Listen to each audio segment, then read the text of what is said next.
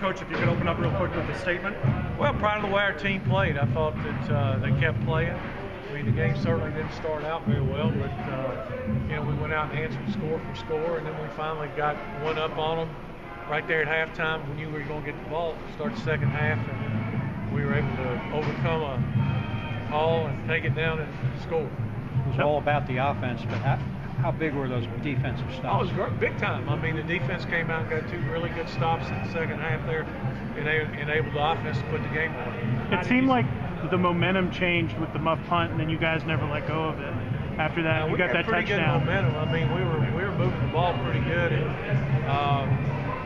But getting that extra chance. Anytime there's one turnover in the game, right? When you get it, that's big in a game like that. What did you see with their defense enabling you to run for all those yards? We just executed. We've been pretty good when we hold on the ball, and we didn't have penalties. I think we have one penalty on offense.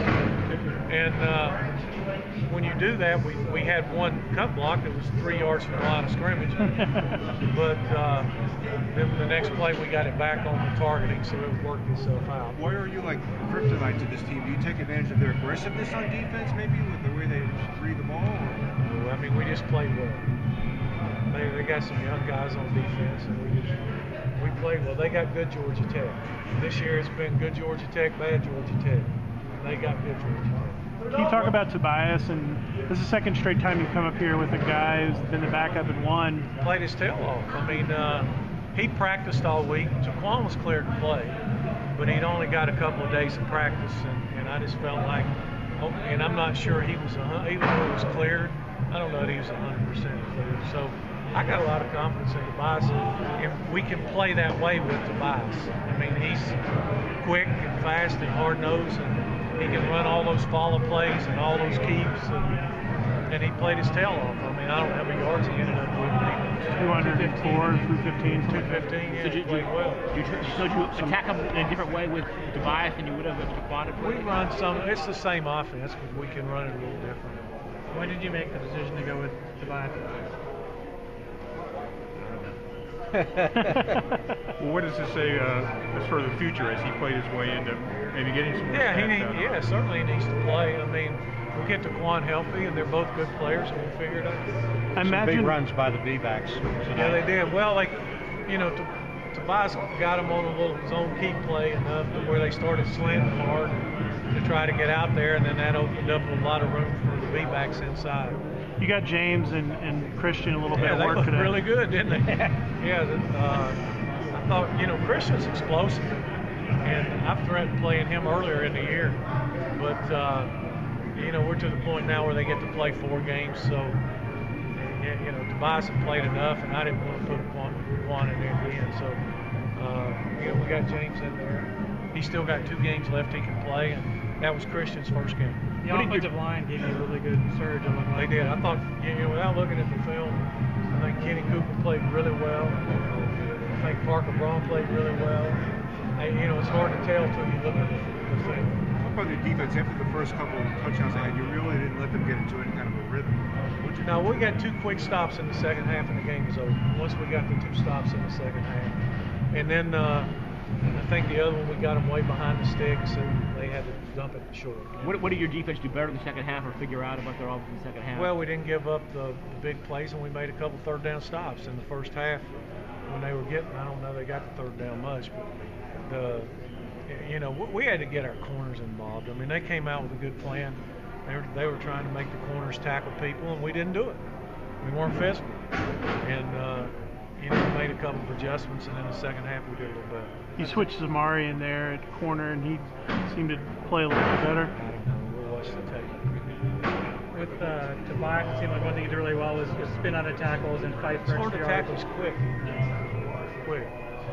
Henri had another great game for you. Yeah, Henri's been real consistent all year. I know, you know, I noticed, I don't know how much they did, but I noticed in the first half they were chipping him some. And so when they do that, somebody else got to make the play.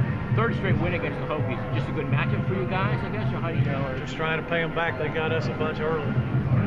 Beyond just the way he ran, how do you grade how Tobias ran the offense? No, I thought he played with a lot of poise and took care of the ball and did what we need to do. It's like I said, you know, we're a decent team when we don't turn the ball over and have penalties. you know, everybody,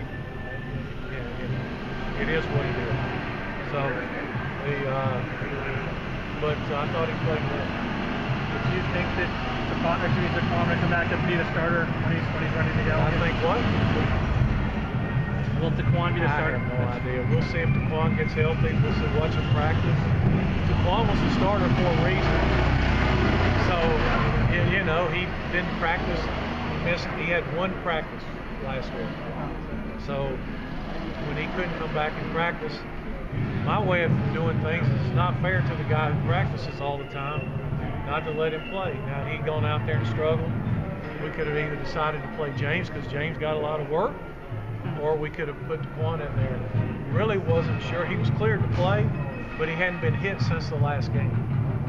So, you know, if he'd have got a tackle, he'd go. Tobias as a passer, kind of a work in progress still, I guess? Or? I mean, he only threw, one ball.